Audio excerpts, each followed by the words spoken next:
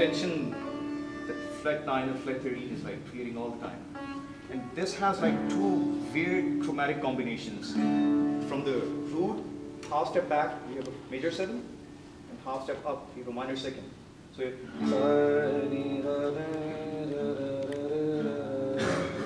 it's chromatic, and there's a chromatic from sharp 4th, perfect 5th to minor 6th.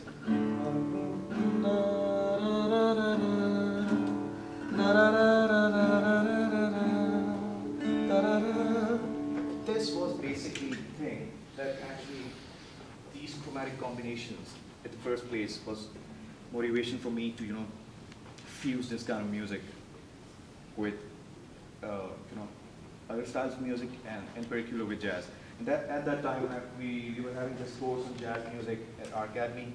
They were teaching us some basic stuff, and then they discussed a couple of advanced topics like Coltrane changes and, you know, Bartek's that weird axis. We were talking about substitutions. We were talking about these things, and then from there we came up with this concept of our own music, which is new to me, basically, which is new to all of us.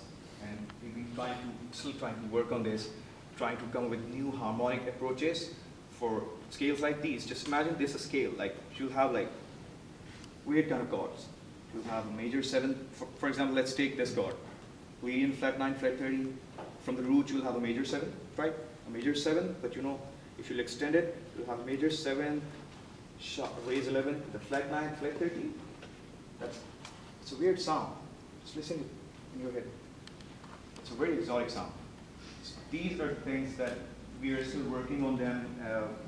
You know, we've just come up with the first album. It's called Ilham, but that's primarily a fusion between the rock, progressive rock side of the music and our side of the things.